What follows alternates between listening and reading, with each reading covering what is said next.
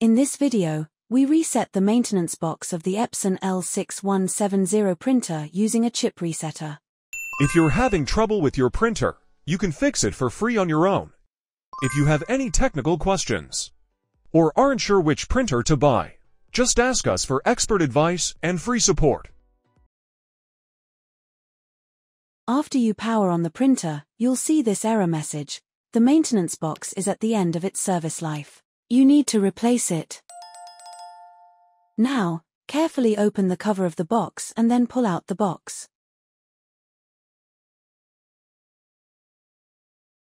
It is important to ensure that the part number of the chip resetter is compatible with the Epson L6170 printer maintenance box.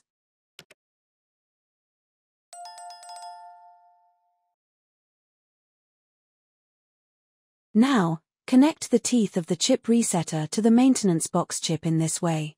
You should hold it until the red light blinks and turns green. Simply like that, our printer's box has been reset, and now we are putting the box back in its place. Now, finally, we turn on the printer and see that the error has disappeared. For our peace of mind, we will print a test page to ensure everything is working correctly.